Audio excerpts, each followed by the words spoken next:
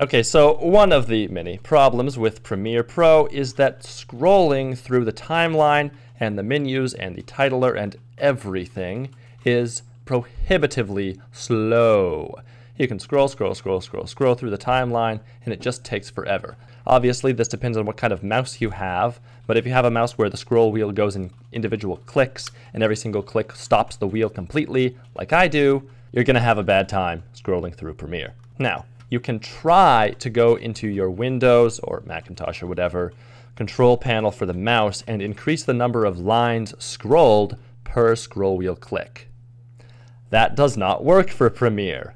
Nope, because they have their own special thing that they do where they're like, well, we decide that one scroll wheel click is always equal to whatever. So you can put this number as high as you want. It doesn't make a single bit of difference in Premiere.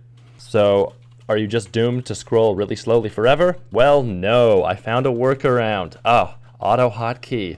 Brilliant little program. I fixed so many problems with Premiere using Auto Hotkey, and this one I didn't even have to fix myself. All I did was Google a little bit, and I found this post by a guy called Boffinbrain. And he has a post on the Auto Hotkey forums about accelerated scrolling. And you just download it. No viruses, I've checked. And you just download the zip, and it has the Auto Hotkey code inside of there.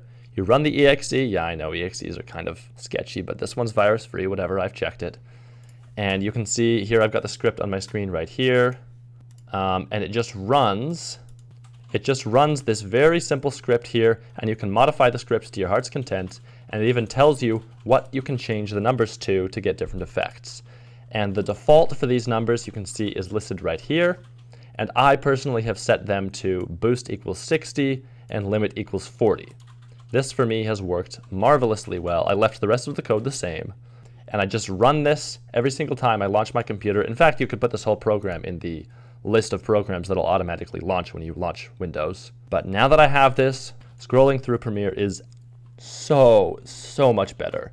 I already submitted a feature request like half a year ago asking the devs to give us the option to speed up the scrolling in Premiere. Nothing has happened with that.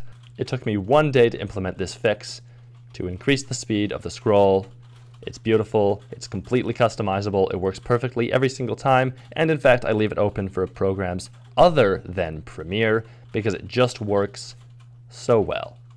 And that's today's Terran Adobe Premiere trick of the day.